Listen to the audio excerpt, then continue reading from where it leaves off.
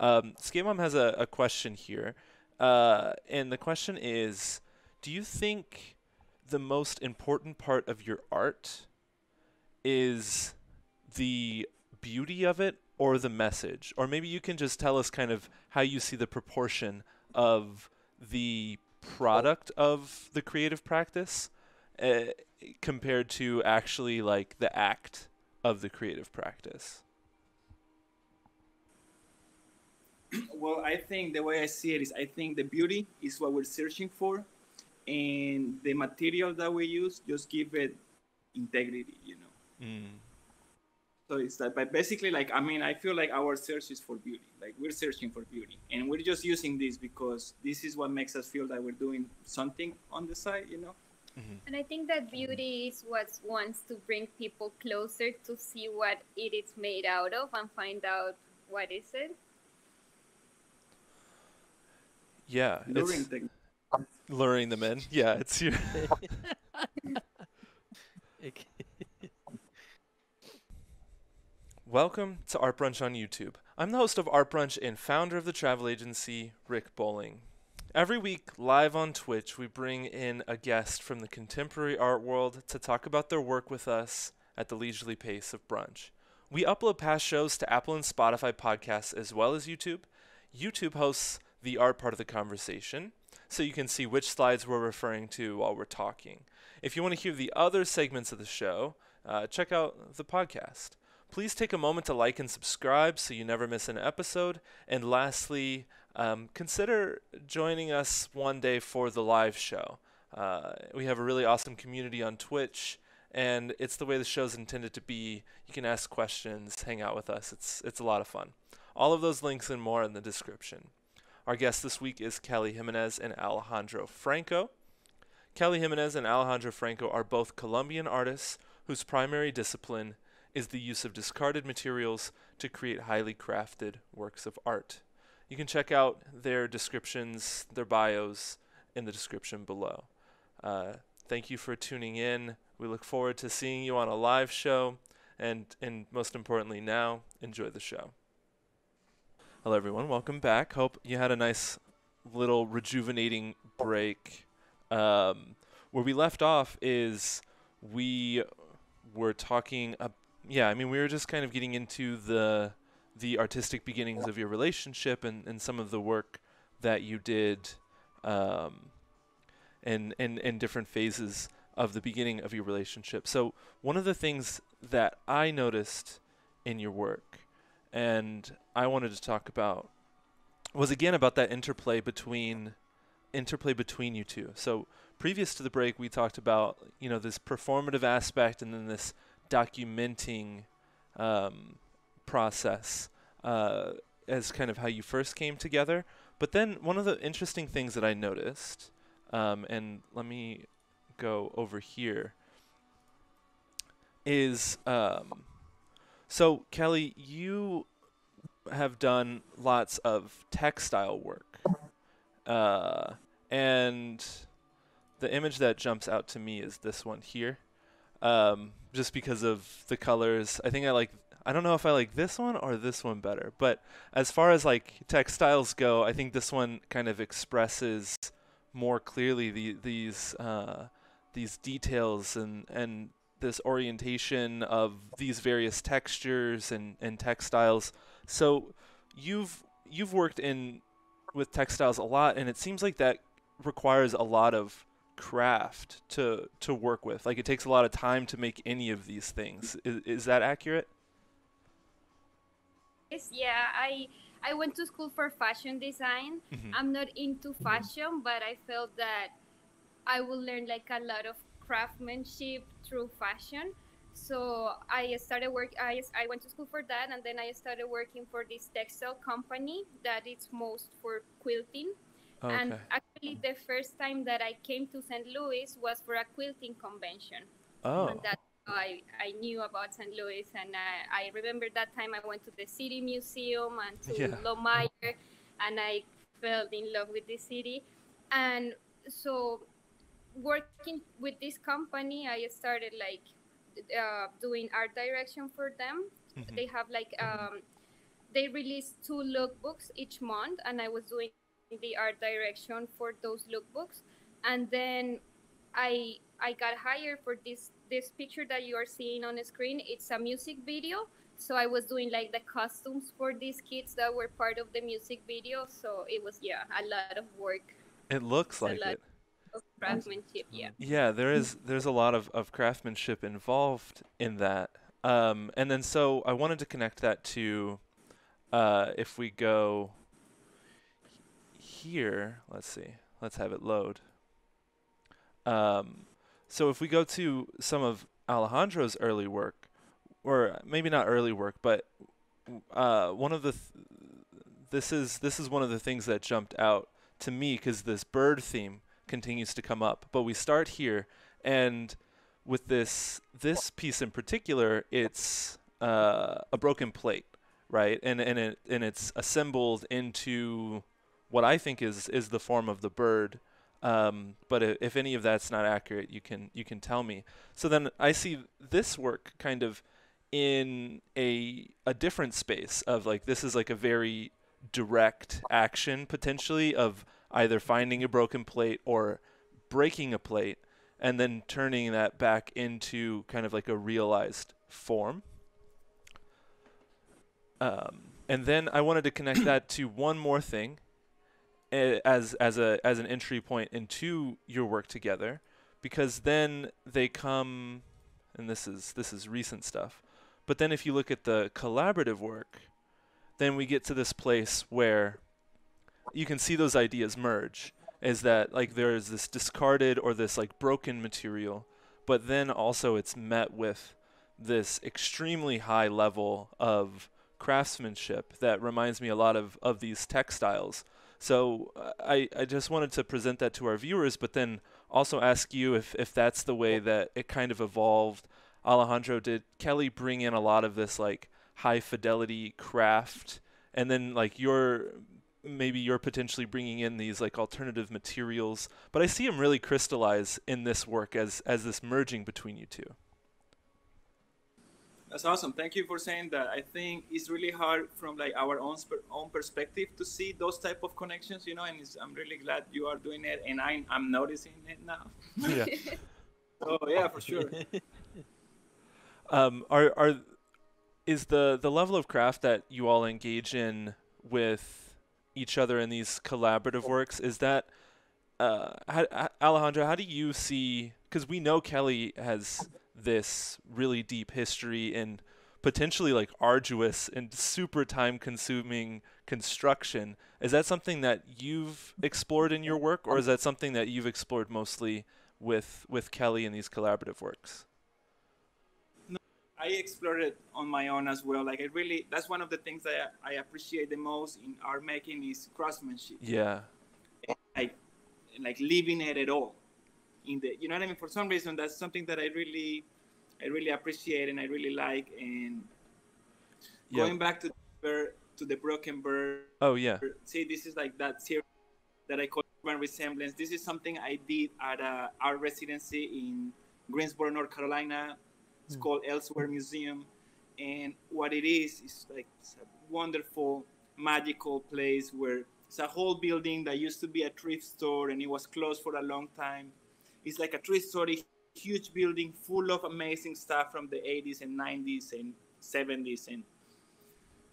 And so you go there. So they turn this into an art residency.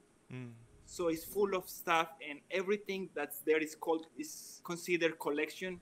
And when you go there as an artist to do the residency, you can only use the stuff that is there. You cannot bring anything in or take anything out. Wow. And they have so many wonderful toys and fabrics and things. Everything was beautiful. Everything had a vintage look to it. Everything was like so the type of aesthetic that I'm always looking for, right? But I'm always also trying to use what is the most discarded out of all. Yeah. So among all these wonderful things they had a bucket of broken china. Because everything they have is considered collection. So even the stuff that breaks still have some potential, you know. So they keep it. They don't get rid of absolutely anything.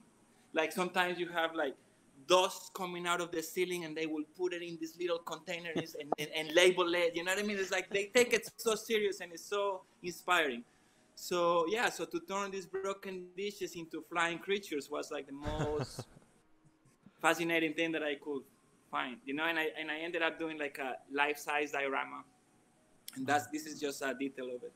You see another bird. I don't know if you see it there, but I it's do. got Yeah, I see that. like little wing is like he's like kind of picking his skin. Yeah. Yeah. Absolutely. And actually, when I met Alejandro, he was working in these animals for a show that were made out of these carton materials, and the amount of craftsmanship that these animals had was amazing. And that was one of the things that I was like, oh my God, who's this guy? Look at this guy. That's good. Well, it's good to know that because I can see the connection so clearly from the work that you do, Kelly, and to the craftsmanship and the weaving of those other parts. So it's really good to know that that's something that you both had coming in, and then it seems like it just like went to a whole nother level, like with as we move back to these collaborations, like these are like on a whole nother level of what I think of as craftsmanship. First one we did. That's the very first one we did, and it Are was you so much. I mean, serious? we have the first one. Yeah, it's 4 feet by 4 feet by 8 feet. Unbelievable. I would be freaking out the whole time I was making that. If that was the first one that I was making, I'd be like, what are we doing here? We are making something so special. Holy crap. Yeah.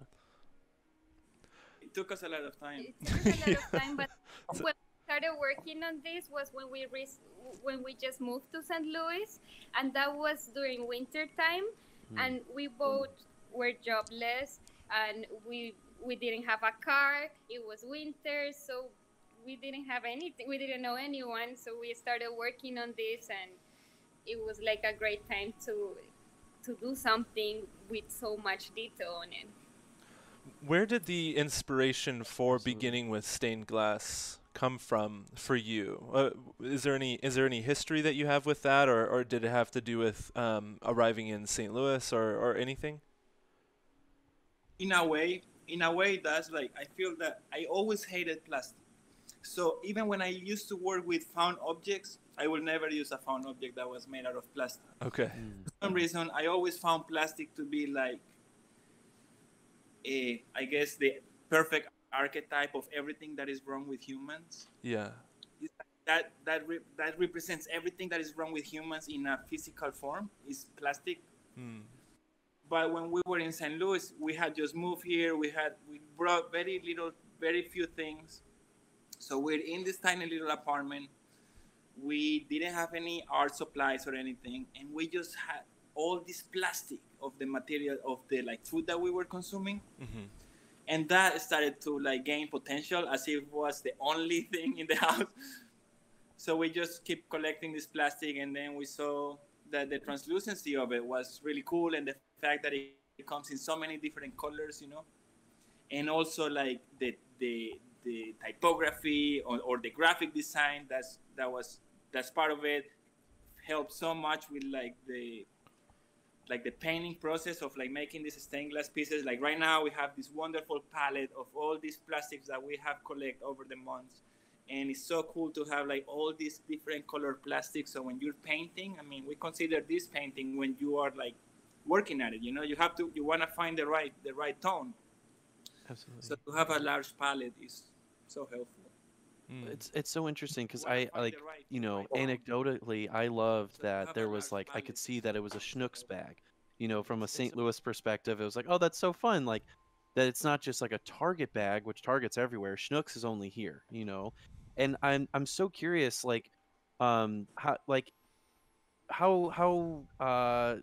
purposeful are you guys about that? And I'm also curious too, like, if you were to make this art in any other city, would it mean the same thing? Would you try to find plastics of like local places to kind of draw that in, or is that just kind of happenstance that you guys just happen to live here? You had the bags, you used a Schnucks bag. I think that, as you said, I think that happens very naturally, and is that's the beauty of it, also, right? The Yeah, fact that it's locally, it's got like all that local component to it. absolutely. We just said because of the color, maybe probably we're just looking like what color works best, and sometimes we try to avoid like showing the logos, but it's also cool when people are looking at the work and they recognize these logos and they realize like, okay, plastic is everywhere. Yeah. Yeah, no, I mean it's kind of devastating in that way too, because I mean, especially during the pandemic, like you couldn't use your reusable bags, which is something I would do a lot. And, so there I would try to at least get paper or something, but sometimes they just have plastic. So I feel like I've personally been revisiting plastic bags myself, and I feel probably a lot of people have too during this time.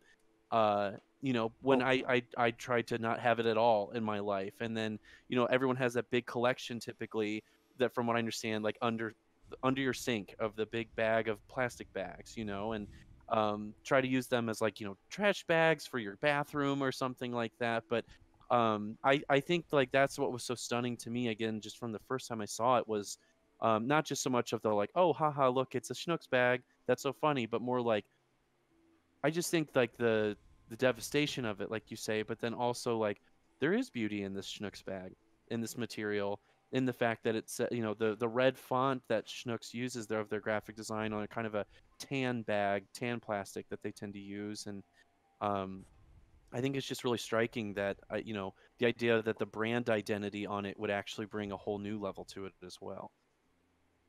It like brings accountability, Absolutely. Yeah. And Yeah. that brings us to a question from GCAD in the chat. Can you talk about your intentions for your viewers' experience? How do you want them to feel when they see your work? And is there a call to action for them? Yeah, I mean that is the call to action, is like how much time we spend on this thing. You look at this thing, and that is how, in a way, that is like I mean, it's an analogy for like how much needs to be done in order to have a better and more sustainable place, Yeah. So it's like, look, we are invested in it 100%, and that should be like the inspiring point of like, what is it that you can do? Yeah. Yeah. To fix this problem, this is what's required. Yeah. I think that makes a lot of sense. And I did want to show the one image from this one at GCAD too, because in this one there is you can kind of see with the pointer here, right in the light blue, there's a huge Best Buy logo that's eclipsed by these smokestacks, right? But like it is the full logo, and like the craft is undeniable, and it's to start to address this issue. I do really love that, I have to say, to address this issue, like to transmute the plastic bag, like the piece of trash, to transmute it into something beautiful took you all what I have to imagine to be tens to hundreds of hours, and that kind of was a series of maybe like 10 pieces of plastic. That is like a small drop in the bucket of the amount of that material that's existing. So yeah, I'm just affirming here. I'm just affirming Yeah. how cool that I think that is. Thanks for Well, the and question, GCAT. Thank you. yeah. Thank you. I also think it's so interesting to like think about value, because like you said, like plastic in some ways is the most evil thing in the world, and it's the worst thing that humans ever made. And our oceans are being destroyed by it. I mean, you name it. But like you guys have created this thing now that has immense value, and it kind of has that like it is beautiful though because it's made with the worst thing in the world. So I'm curious about this. Like, how do you guys source your stuff? Like, where do you get your plastic bags from? Is it just from everyday life? Have people like given you their plastic bags? I'm sure it's a question you get every time, but just for the sake of this conversation, where are you guys getting your bags primarily, or how are you rather maybe? Well, at the beginning, we started like just saving all the plastic that we were using, and Yeah. we had like at first we just had like a small box full of it, and then we started like just to walk through the alleys and look at in the recycle bin to see what we found. And Alejandro was doing that part. I was just with him, and then Let him do the dirty saving- work. Yeah. we started by saving them, and then like a few people got involved and they started saving their plastic for us, but then we just had so much that I had a feeling. Yeah. anyone so right now we're just saving our plastic. We don't have any more people involved because we can keep up with the amount of plastic that we have. People that were collecting it got super excited because now they had a purpose for those things. You know what I mean? It's like, so it's so funny how we went from like, okay, help us collect as much plastic as you can. That was like our first approach, right? And then we're like, no, look, we're looking for like certain tones. Like we already have a lot of blue, we already have a lot of red. We're looking, if you find like, and then like the people, they were like, okay, yeah. So now they were saving, and then it got to a point where like, look, you guys are collecting more than we can create, than we can use. So we got everybody on a standby now. Yeah. Guys, do not send it. Everyone out there. And we have a great amount, but it's really good to know that these people are on a standby. Maybe one day we get this massive project and we need them all to come back on duty. And Right. it will be great to have them back, Well, we'll do all we can at the travel agency to let everyone know. Like, hey guys, Kelly and Alejandro, they need their stuff. Get them their bags whenever you're ready, for sure. I can see that getting out of hand so quickly. Yeah. Yeah. I think that what you nailed it in that, like, it gave people direction. It gave people some like meaning they could attach to this waste. Like, I think that we are all in this like somewhat like traumatized space, where this anxious or trauma like space of like knowing that what we're throwing away is like damaging, but our ability to combat that is like very, very limited by, in my opinion, the corporations, the corporate structures who are saving money by packaging things in plastic. Like I cannot buy the items that my life requires not inside of plastic, right? And then we're all kind of dealing with this like social anxiety of like, okay, yeah, it's going really poorly, like things are getting really bad, and everybody's saying like, oh, this is getting really bad. And even like ideas around recycling plastic have come up in recent times as something that's like of questionable value. It's not what it was when I was in high school, like recycle and everything's going to be okay. It's like recycle and like maybe a little bit's going to be a little bit better. But then you give somebody like the opportunity to use this anxious material in their lives to go towards this like beautiful greater good. And then, yeah, I mean, I can see kind of like this outpouring of people wanting to connect this anxiety or this fear that they have about the way that they're interacting with the world into something that's important. The particular plastic that we use, which is like what they use mostly in like shopping bags and packaging material, that doesn't get recycled. I see. They only recycle the thick stuff, like the gallon of milk or like the bottle of Coke, or I don't know. But this type of plastic, there's nowhere to go. Aluminum is recyclable. That's why it's the canned crucible, not the bottled gauntlet. Yeah. Is that why you guys chose a can? Yes, definitely. I love aluminum. Aluminum. Big aluminum fans. I really do. All my paintings on are aluminum. I just bought an aluminum wallet because. Oh, let's see it. Oh, aluminum. Very cool. Yeah. Because like you can recycle aluminum really well. Cars are made out of aluminum, so you know when a car goes to the junkyard, they just crush it and turn it back into. I mean, they turn it into cans, right? That's kind of what I love about it. I got a couple of questions in the chat here. Gregory Stevens 420 says, "Isn't an art gallery an STL that's owned by the owners of a single-use plastic company?" I'm not familiar with that. I'm not familiar with that either. Is Where's it? it at? We need that team. Is this some kind of? Is this some subliminal shunt on an art gallery that we're not familiar with? Maybe. Send I us don't the know. deets, Greg. Yeah, Greg. T Green Girl in the chat has a question. Greg says, I believe the Kranzbergs.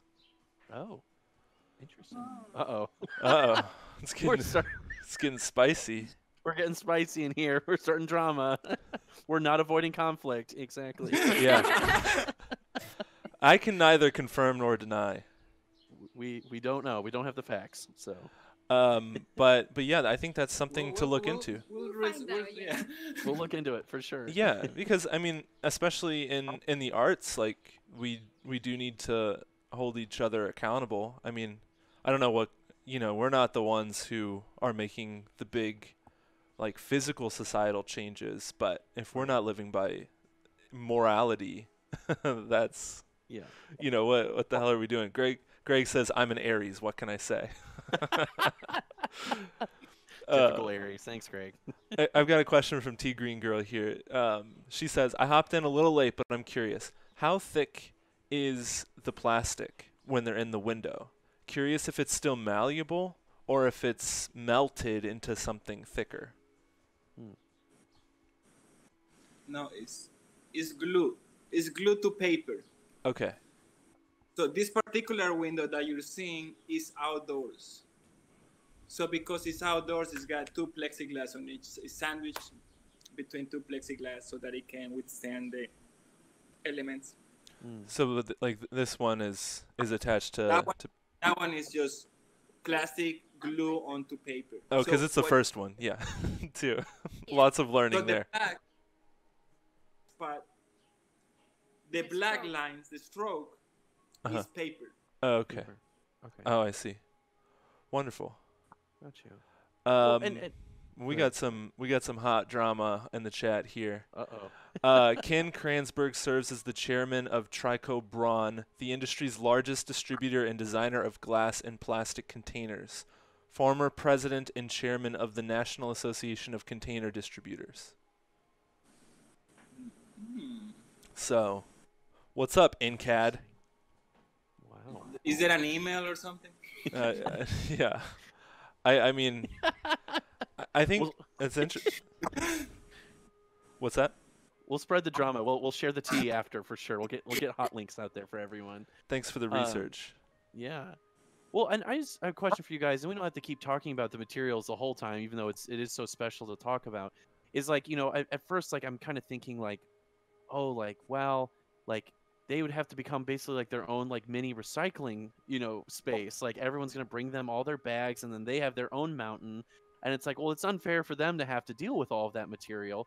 But then I was like, well, at the same time, like any artist that works with a physical medium, or like I mean, I'm a photographer. Like I use film. Film is like it is a filament. I actually found out recently that there's an ingredient in it that actually requires like animal fat, so it's technically like not vegetarian or a vegan material, which I had never once thought about. I've been vegetarian for like 12 or 13 years now, so I'm like, well, so who's going to come out with a vegan film at some point? Maybe that's my $10,000 idea. No one steal it. Copyright Jake Leach. Anyway, but like at Vegan Film on Instagram. Yes, it's already taken. Thank you. But like, I'm thinking about like how many. I'm like, Rick, I imagine you have a bunch of materials that like you have to scrap or throw away, or stuff that you just, if for nothing else, just hold on to for years. Mm-hmm. And I feel like it's doing more for me, and this is more of an open-ended statement of like really reconsidering what materials I do use and why I hold on to them, and which materials am I just deciding to get rid of, or the use of the plastic is still using it, but you guys have created something of worth, so I feel like I'm gonna have to think a lot about what we're talking about here. But and like Rick, I'm just curious for your practice, like what materials have you used that maybe speaks to you in this way of like considering your waste as a more physical artist? Yeah, I made a series of works based on the waste from my studio and old like found latex house paint. So I was creating these like massive like plastic and cardboard latex paint like boogers, as kind of what they ended up being. Is they just started to kind of congeal into all of these different ways, and I was like spraying them with Febreze, and I don't know. It was early art school. It was interesting. So yeah, I mean, environmentally. Go ahead. Why Febreze? Just to make like it was just this idea of like covering up the smell, like making it all homogeneous and making it smell fresh and clean, but it was like rotting food and like old nasty latex paint. And I actually hate the smell of Febreze, but I wanted to just like I made the whole like studio complex smell like Febreze because I was spraying it just like all of the time. You walk by my studio and you're like, oh, that's where that's coming from. It's Febreze guy. Yeah. So yeah. I mean, there's that. I think I consider that a lot with my current work, and there are some environmental issues with the type of paint that I use, like the enamel that I use, and having it come from spray cans. But then I'm making the transition in my practice to shooting paint through a spray gun, which just uses compressed air and doesn't have the same kind of like chemicals that you need to compress something into a spray can. But then yeah, the aluminum is recyclable. And I also just love like the idea of scrapping, like scrappers. And I feel like artists are really not so much different than scrappers. And there's like a lot of crossover of like finding discarded objects from the world that don't have enough value for somebody to, to save or to haul to the scrapyard. But like you can make money if you just go out and collect cans. Like that's money just like laying all over the ground. Very little money. Yeah. just a little bit. Pay for your coffee maybe. For some people though, I mean they live with different proportions, and they live in different ways of interfacing with the world, and that is real money. Right. We got a couple of things. So yeah, definitely popping off against the Kranzbergs in the chat. So Skate Mom says, I had this idea that, let me see what, I really liked what she said. I actually don't see it right now, but something to the effect of like, I'm typically under the assumption that artists are environmentalists, and it just isn't always the case. Yeah. Which is a good reminder. It's like just because someone's invested or working inside of the arts doesn't mean that there aren't alternate types of accountability that they need. What else we got? Denise in the chat says, I saw your globe and map made out of bags at the GCAD exhibit and was blown away by how visceral and immediate the message was conveyed by the medium. Such a perfect combination. Thank you for sharing your creativity and expertise. What are you working on next? Oh. Thank you. Well, right now we're making small pieces because we just have all this paper that we had bought, which is like 16 by 20 pieces of paper. Mm-hmm. And we're just like turning those into small pieces that are a size that could be sellable. And we just put together this application. We like have this really cool project where, did you see that piece that is like an anatomy piece of a cow? Oh yeah. So we're building up on that. We have like a whole anatomy show that we're planning, and we're just looking for the right place to show it. And so that could be next. And that's also a common thing that people discuss is the microplastics inside of fish is where I see it. That's what this work has to do with. Okay. Plastic permeating every single part of this existence, and like into bodies and into the chain food, into plants, into everything, So then we're gonna be at one point genetically modified by the existence of plastic, because it doesn't go anywhere. It just becomes tiny little microplastic particles that keep on going into every single place where they can go, Absolutely. Well, and I'm just curious really quick about how you guys do this, because I'll notice like when I'm in a store and I'll see a product that like it's like this was made with 15, 20, 30% of recycled materials. And I will look at that and be like, oh, well, it's only 15, it's only 30% recycled materials. Okay. And then I'll almost judge that harder, even though that company tried, they did something to make it better, than the company right next to it. Like, I'm thinking about toothbrushes. I recently bought a toothbrush where the handle was made of recycled plastic. And the idea was is that once the head of it gets kind of old, you can buy a new replacement head, and it's the same handle, and the amount of plastic you're throwing away or trying to recycle is like this big as opposed to this big, you know. And I found that like I was judging this material that was actually doing a good job compared to the toothbrush right next to it, which was like, you know, Colgate, regular 100%. Walgreens, yeah, just total The 100%, no way to landfill. recycle it.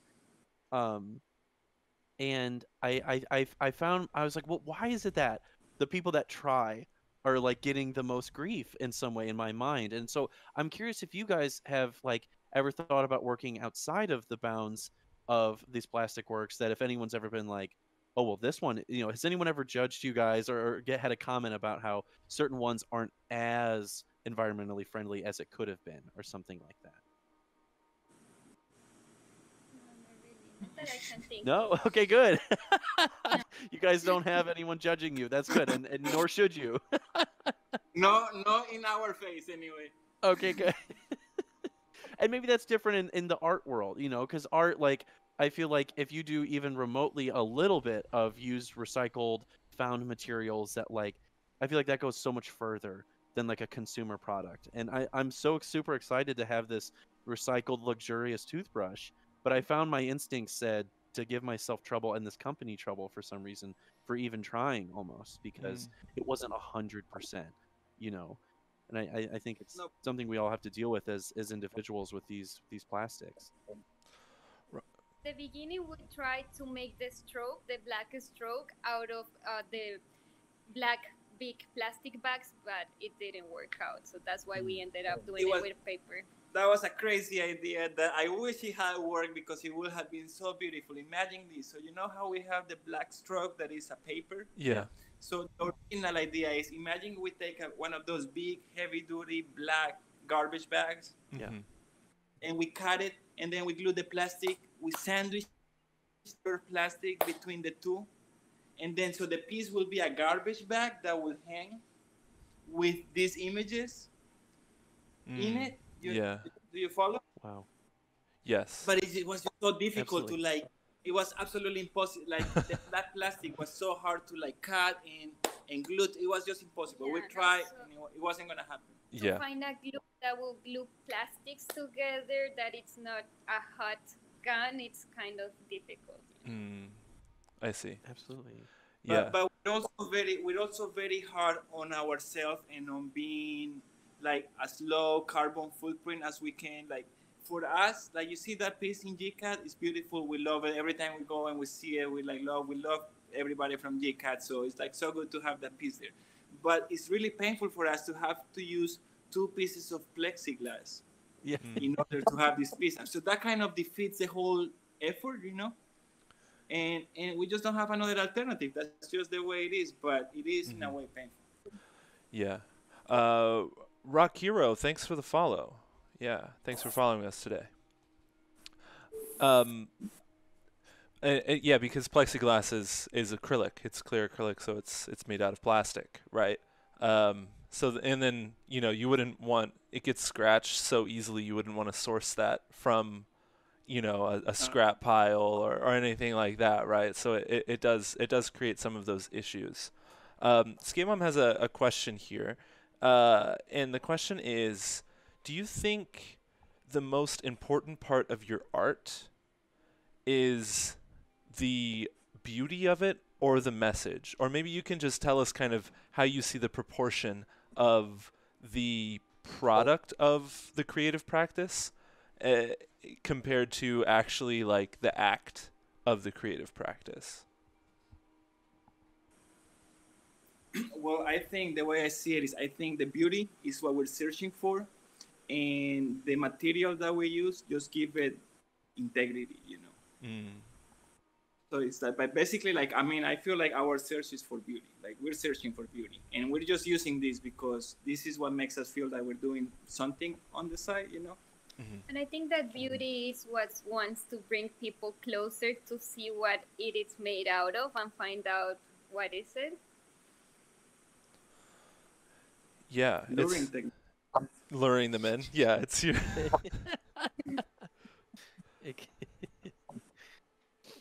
Well, and it's just again funny to me, like, you know, we're giving ourselves grief on, you know, it's like you guys are like, oh, we had to use plexiglass. I know, where like so many artists wouldn't even think twice to use plexiglass, and they wouldn't even think about the acrylic, and like, so I feel like that, like, you know, the beauty that you guys are seeking out, and through the materiality, that there is still that, like, we do the best that we can, and I think that's ultimately all we can do, you know, because Rick, I think like what you're talking about. Well, I think like, that happens when you're already in. When Right. you're already doing something like to be zero carbon footprint in the making of your artwork, anything can mess that up. Well, if you're not worrying at all, what can go wrong? You know what I mean? It's like, if you're from Totally. Well, and it's like a limitation, I think is really beautiful too, because I think people kind of desire that a little bit, and also maybe should seek that out to be like, well, for this piece, I actually do want to try to be as like limited as possible, and try to only use materials that I feel like I'm can gather from other spaces, and I don't need to go out and purchase, you know, and like Rick, like you're saying with your spray gun, you know, just using compressed air or something like that, it's just like, oftentimes there's so many little tweaks that people can do, you know, while still remembering that there is so little we can do as individuals in some ways, when there are massive companies that are giant factories that are causing the vast majority of, you know, climate change, that, you know, this idea that we need to give ourselves grief at all, you know, because it is important. It is up to us, you know, wait, who is the bear in the forest with the fire? Rick? Smokey. See, Smokey Bear? Smokey the Bear. Only you can prevent forest fires. It's like, that's true.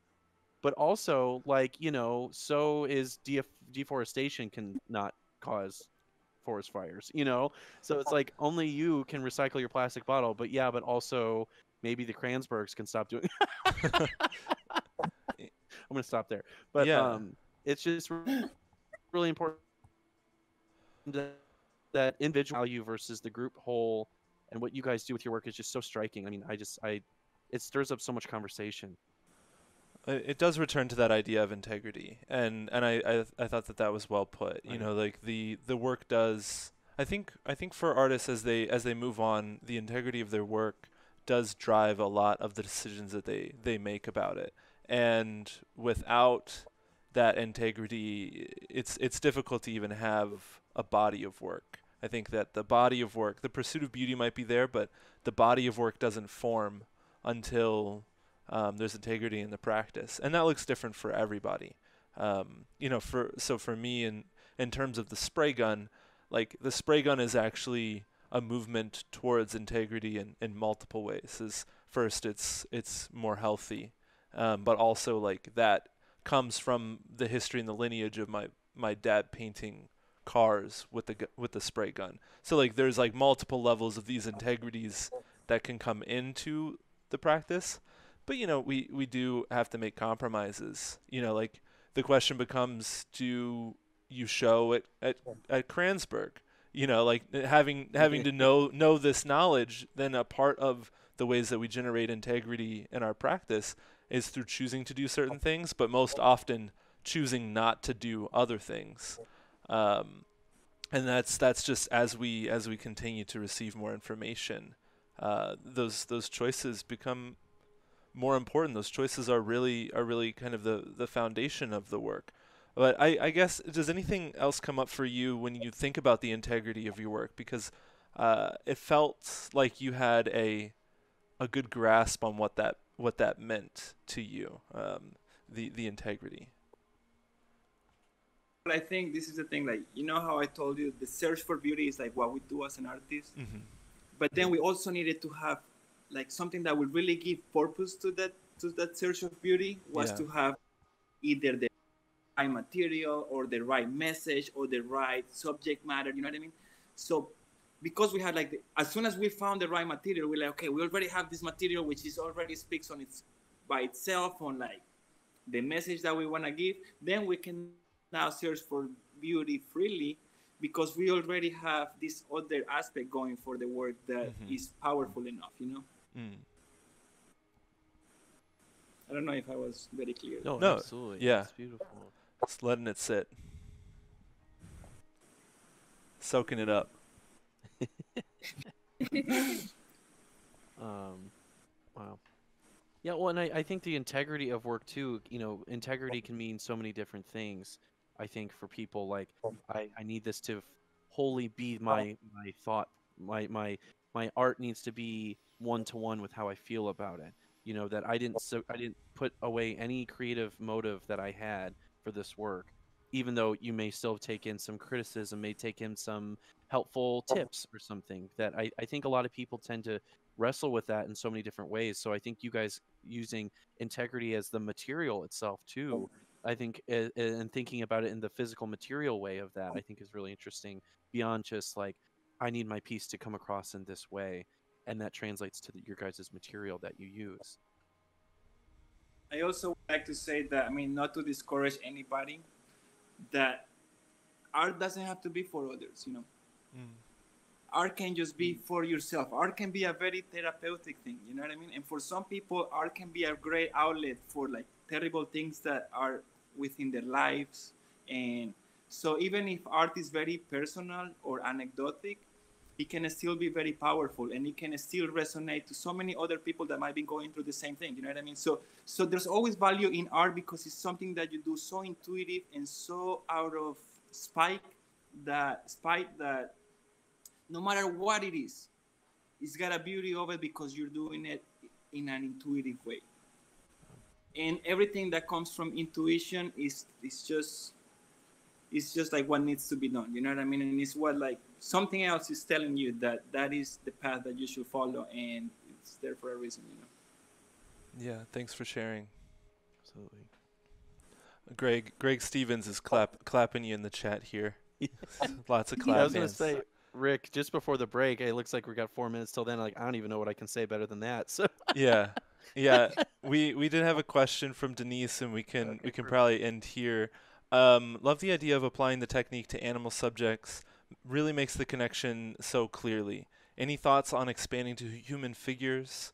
Somebody needs to hook you up with Greenpeace and all the environmental groups. Love your work. Please. We actually have thought of that, and we just did an application for this call for artists, and we are doing some of it with human bodies. Human wow, bodies. Okay. Because part of it is like, look, there's so many, like, nature is so wonderful. You know, when you study and when you try to understand, like, just the organism, the body, everything that goes with it. Look at human technology, everything that has been developed and created, and humans cannot make what a liver can do. No matter how much, like, a simple function like a liver, or there's different parts of the only body part that the humans can emulate is the heart, because all it does is it pumps. And that's the only thing that humans have been able to figure it out. All the other organs, no matter how much technology we have, they don't know how to do it. They can know, you know, they can make an iPhone, but they cannot make a liver, you know. wow. And Absolutely. so there's so much wonderness in nature, and that's what we want to celebrate. And what was the right word? You're doing it. You're I doing all of lost those it, things. Yeah, you've got it. Yeah. Absolutely. Okay. Well, great. Thanks, Denise, for the question. Skate Mom, I see your question. Let's hold that off until the other side of the break. And I think that's going to give us a good end to the rest of the art making conversation. So I'm going to drop their links in the chat, Instagram and the websites. So across the break, if you want to go follow them on Instagram or go check out their websites, you can do it. And 1 second. So yeah, enjoying it so far. I appreciate you all for bringing up comments and generating some knowledge for all of us about some things that are happening in the art world here in St. Louis. Um, we are going to take a 10-minute break. We're going to come back and then we're going to round off our art conversation and finish the show by asking Kelly and Alejandro some like 10 popular culture questions at the end it's going to be a lot of fun. So get your questions in now. You can send them over the break, and we're going to come back and talk a little bit more about their collaboration, and we will see you soon. Hello. Welcome back. Thank you for hanging out across the break. We are in our final hour now, and during this part of the show, we're going to talk about we're going to wrap up the art conversation, and then we're going to get into the 10 questions. Thanks again for everyone tuning in today. If you've been enjoying the stream, if this is your first time here, welcome. Feel free to chat, ask questions. You won't interrupt me. I'll just filter them into our guests whenever they feel good. I'm going to go back to our group here again with a new special guest, Gato. Always good to have the kitty on the vibe. Yes, cat cam is what we all are kind of built on. They are the stars of the show. Yeah, I really got to get a cat. Rick, you've got a cat. Our guests often have a cat. I never have a cat. I got to get one. Maybe help add to the. You could get like a cat, like a stuffed animal cat or something, and that's just the joke. You'd be like, oh look who's here! Oh, look at you! Okay, thanks. Who's gone? If you could give your love to a cat, I'm sure a cat would appreciate it, Jake. Yes, I've been toying with the idea of getting a cat for like 2 or 3 years now, and I think it's steadily approaching the time to go ahead and do it soon. So. Mystical companion. So you're into astrology and stuff like that. It could be like a great. I completely agree. And a former partner of mine got a cat, and I always thought I was allergic to them. And she's like, I'm getting a cat, and I don't care if you're allergic. And I was like, okay. And then I found out that I'm like, certainly not as allergic as I thought.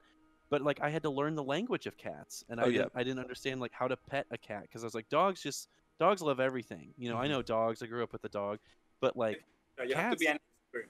You have to be an expert, otherwise they're gonna hate you. Yes, or hurt you. And luckily, the cat that she got was very much like a dog, so it was I could ease into the cat language and the ways that cats want to be loved and cared for. So I feel like I'm slowly learning, and anytime I meet a cat, I'm like, okay, what's your deal? Yeah. And I really try to focus in. It's a very mystical thing. I completely agree. You got along with Virgil pretty well, my cat. I do. Yeah, Rick's cat Virgil's very sweet. He seems busy. He seems like he's a busy cat. He's always doing something. He goes from thing to thing. He's mostly just trying to convince us to give him more food. He is losing weight. He's lost a pound in the past couple of months, which is a big deal for a cat. That's very good. What's that? Is he on a strict diet or something?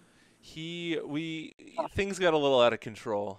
Yeah, things got a little out of hand. We had this automatic pet feeder that was kind of broke, and then was like feeding him too much, and we kind of knew it, but we thought that maybe he would just self-regulate, and he didn't. Yeah. Okay. Yeah, Is that one of those that you can activate it from your phone or something? It was, but then it broke. Like, the company went under when the coronavirus stuff started happening. They like ran out of money, and then like the app didn't work anymore, and it's this whole thing. So I blame them. I'm suing them for him getting fat. My sweet boy, what have you done to him? Damn you, PetNet. PetNet, we're coming for you next. Previous to the break, we had a question from Skate Mom that says, and I think it's a really good place for us to start the kind of like final 20 or 30 minutes of our art conversation here. The question is, when making the work, how does your collaborative process work? Well, we're constantly talking about like different ways of like what we're planning to do. And then when we come like in agreement into a subject, we start like designing, both of us, in Photoshop or Illustrator. And then we just come back together and we start like looking at the images and see what works best and getting feedback from one another. And for me, it's like really great to get feedback from him, because when I met him, I was like so impressed for what he was doing. So it's actually very inspiring. So you want to add That's sweet. something? So yeah, I mean, I guess I mean, this is what we talk about all day, every day. What can we do? What is it like? I mean, it's just a constant conversation, and we design on our own. Like, based on these conversations we have, each of us just come up with designs, and then we approve them or not, like together. And then once the design is approved, the work is very just labor based. It's nothing. It's just like cut and paste and glue. So we both work together, but it's just labor, you know. Once we decided on a design, it's pretty much just labor. So, and it's, I mean, we always enjoy going to the studio. We're very fortunate. We have a studio in the same building where we live. We live in an artist loft here in downtown. Yeah. And so we go there. We listen to different podcasts or music and just work away, you know. Absolutely. I think it's interesting that you said that you do the design process separately and then come back. It's generally, I think it's really important for people in relationships and romantic relationships, but also working relationships, to have time away from each other, to have space to like make. And there's something about designing in particular, because I worked as a graphic designer, and for a period, you know, like my first career was that. And like when somebody's standing over your shoulder as you're designing a logo, it's impossible. Because you don't want immediate feedback. You want feedback when you already work so much. You know, when you like, you already did this, okay, give me feedback. But don't give me feedback on every single move I make, because then you're like keeping me from flowing, you know? Right. Right. Which translates to that, to the like the, you know, the sharing space relationship, to the intimate relationship too. And so I know, like, I need to get worked up sometimes to, like, you know, it takes me some time to get going on a certain project, or if there's oftentimes if there's scrutiny, like you said, too early in the practice, it can so totally disrupt my flow, even if that's like cleaning the bathroom, you know, or even if that's like organizing a shelf. It's like, first of all, I need to just start. So it's really cool that you all have that established in your practice, that like, okay, time away is important. And on that same theme, you mentioned that this is what you talk about all day and night, but like, do you have a practice of instituting breaks or buffers between, you know, so that there's time where you're not thinking about a particular aspect of the work, and you decide to be in another space with one another? Well, I don't think it's established, you know? Yeah. Because we enjoy it a lot. It's not like, oh, you're talking about that, but I want to relax. No. For us, it is relaxing, you know, and it is fun. Good. And it is something that we really like and we really enjoy. So it's not like, oh, but all you do is just think about work all day long, you know what I mean? Because it doesn't feel that way. And maybe if it did, then we started thinking about doing something else, you know? Even when we go, I don't know, like to the botanical garden and we see a window and we're like, oh, look at that window. Like, this window would be perfect if we make like whatever for it out of single-use plastic. We just have it so embedded. It's amazing to challenge those notions of how we think that we should structure your life, because conventional society would say you should have time where you talk about work, and then you should have time where you don't, right? But like, that doesn't quite apply when the work is your life. And I find often for myself, I have to confront those like societal norms or habits that say, hey, you're working too much. But like, when my work is painting, and when my work is you know, being on screen with, you know, 3 of my friends, it's like, it's not the same thing. And like, continuing to challenge those like societal notions of what it means to be an artist or what it means to be productive, I think is a really valid pursuit. So I that's kind of what I hear when you're saying that, is like, it's not work, and like we do it as long as it feels good, and then maybe if it stops feeling good, we don't do it as much. Feels good. I think that's like it's a powerful way to be, instead of attaching it to a number of hours or attaching it to a number of works in a given period. I agree. Well, and Rick, it's interesting you say that because I kind of feel like how much of that is like Americanized, like that we at some point, anytime we put effort into something, we call it work, maybe, even if it's something we love, and that like, that we still maybe sometimes put those limits on ourselves where it's like, well, there's work and then there's play, because that's like I feel like a very American thing to be like, you have to work 9 to 5, and then once it starts the stroke of 5, it's happy hour. I mean, our show is called Art Brunch, for gosh sakes. Like, it's like literally this idea of like institutionalized time at this certain space that we enjoy one another. But brunch only goes to a certain point, and then it's back to work, or like the rest of Sunday we have off, but then Monday we go back to work. And what I love about what you guys, Kelly and Alejandro, are talking about, like, you guys are just like, this is just all the time. Now, I imagine there is some dishes doing, you got to do. Sometimes you just got to do some work. But I just think like I wonder, like Alejandro, you came here, you came to Florida around when you were 18, I believe, and Kelly, I think you said you were like around 9, or much younger. I'm just curious if like I'm sorry. I was like 13 when I moved Oh, here. 13. Okay, gotcha. Like, I'm just curious, like, has like you've been here clearly for a long time, but like, is there like the Americanized way of looking at the pursuit of making art? Has that ever been something you've bumped up against? Well, actually, I feel like in United States, artists are taken way more serious than they are in South America.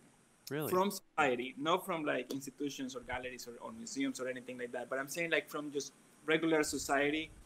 I feel like if you're an artist in South America, a lot of times you're seen as a lazy person, that you just don't want to work. You just want to like be this creative entity that is not questioned, or it's like it doesn't really assimilate society because it doesn't have like a regular job. While in United States, I feel like, I mean, it's my personal experience is that I feel like artists, there's more room for artists to make money. There's more room for artists to get recognition from society. There is more room for artists to just like develop their career in general. Yeah, because I do feel like it carries a lot of social weight to be an artist. Like, if you find out of somebody that or a friend of a friend is an artist, I do feel like, at least me personally, I'm like, ooh, who are they? What do they do? Like, I have that social interest in that. But I guess, and we've talked about, Rick, I feel like we've talked about this, so we don't have to go fully into this, but like previous people on the show have talked about how little institutionally our country has cared about this, that all of us together have experienced this America where, like you said, like from institutions, we get no money. We always have to be fighting for ourselves, to be fighting to be an artist. But I guess there are more options for artists to be paid, perhaps, than other spaces. And at least socially, we can feel like, well, I know I carry value because we carry value as artists, and America views us as interesting, cool. We like that. There's those places to do that.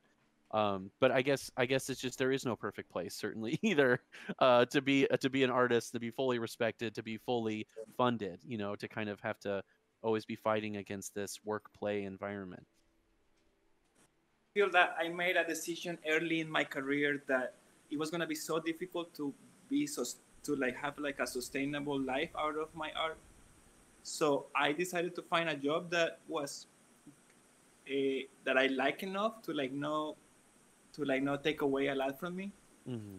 And so I work at museums, and I help hang installations, and that also keeps me in the loop of what's going on in these big institutions, how like the whole protocol around this art that is so highly valued, and all those things are really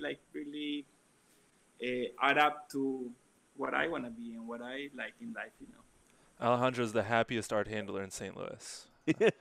I think that's the case. I think I am like so jaded sometimes from my art handling experience that I feel like a grumpy old man. Time. What's that? I own part-time. Yeah, So that's probably That might help. that job can shoot you up. That job can get to people. I've seen it get to people. But it is also like such an amazing crux of all of those things is like, oh, I can be around art and get paid for it. Absolutely. Sounds kind of inconceivable to to me, or it did at certain points in my life. Like, so that's good. That's so funny. Um, well, and it's beautiful too that you guys can bring that space together, not only just as creative partners, but as romantic partners and as people that can form a home, and you guys still have the space of just like to make art is to enjoy life, you know. And I think that a lot of people struggle with that, and I mean, I certainly have, you know, on my own, Rick, as I imagine you have too, and you know, Rick, I like to think of our creative partnership. You Yeah. know, I feel like you and I think have as the other couple on the screen, Rick and I, you and I, as creative partners, have been like I've really enjoyed it. You know, let's pull back the curtains here a little bit. I think it's something that like I have found very few people like Rick that I could work with that I feel such a creative freedom, but also a kind of similar ethic and way of looking at the world. And it's like, so when you guys talk about your ability to work together, since you guys just kind of get it, I wonder if I was on the show with a different person, I wouldn't be able to understand it as well because Rick here is someone that I feel I'm like, oh, I get it. They work together well because me and Rick work together. And That's to sweet. Rick's partner, Tiffany, I'm not trying to get in here. I'm not trying to steal Rick or anything. It's not Mr. Steal Your Man over here. But all I'm saying is, I think that's something I've recently experienced where I feel like I can actually have true, wonderful, creative partnership and collaboration. Because it's something I've certainly struggled with as an artist, as a co-collaborator. I think working with other people like fundamentally sucks. Yeah. Uh, I don't know. Like maybe Yeah. I'm alone in that, and I don't mean it Mm. in a way that like makes me would make How do you anybody really who feel about me, works with Rick? me. I get it. How do you feel about me, bro? Okay. I just think it's like I just think it's part of the deal, and I think that it's difficult because it is so easy to imagine yourself as like this island and to make the Mm. decisions that you feel like you need to make. And the moment that you open yourself up to the you open yourself up to another person where something they do or something they think affects your life and can even affect kind of like the deeper fabric of your being, that's like conflict city. Like that's like the heart of anything good kind of comes from there. um, but yeah, I think that it does, like, I mean, I of course like enjoy all of these relationships in my life, and for me it works because I come at it from a place of like I'm going to have to sacrifice. Like from the very beginning of any time I institute a relationship, it's like if I want to have a relationship with this person, there are going to be compromises and there are Mm. going to be sacrifices and it is going to suck.